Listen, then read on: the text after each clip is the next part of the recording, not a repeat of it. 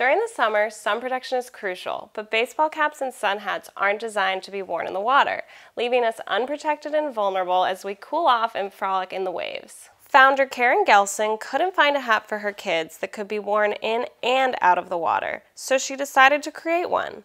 Swimlids are lightweight, waterproof hats that wear like a swim cap and offer the sun protection of a visor or a baseball cap.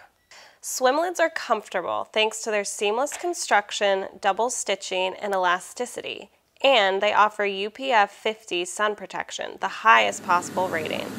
Like a swim cap, Swimlids will stay on no matter what, so they're great for boating or playing in ocean waves, and the bright colors make it easy to spot your child in and out of the water. Living in Maine, we're always by the beach, on a boat, or in a pool, and I really needed a hat that would protect them from the sun. So I thought of the idea to combine a swim cap with a baseball hat, and that's really how the idea was born. They won't fly off if you jump in a pool, you can go underwater with them. They're great for kayaking or surfing or stand-up paddleboarding. Really any outdoor water activity you can think of, Swimlids are great.